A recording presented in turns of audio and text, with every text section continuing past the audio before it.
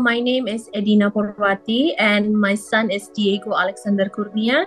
He's currently in NS1. This is his first year and this is his first term. And this is his first fully speaking English school.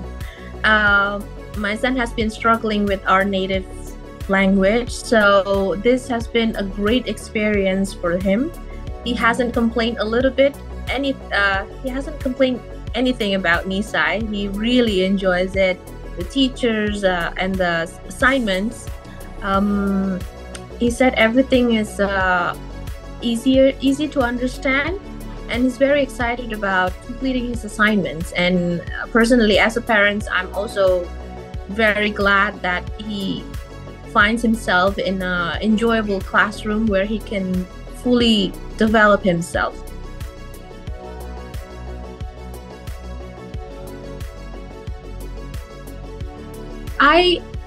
I did not check his assignment personally, but I just make sure that he did not miss his classes.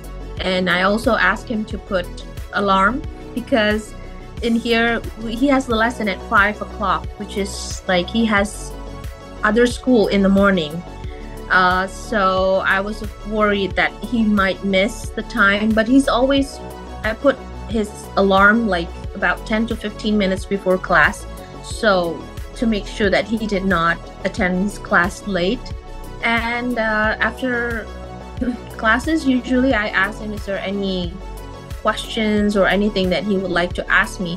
But so far he never asked me anything. He said that the teachers already explained clearly in the class, so he doesn't need to. So I just like casually ask, have you finished your assignments? Have you done your class?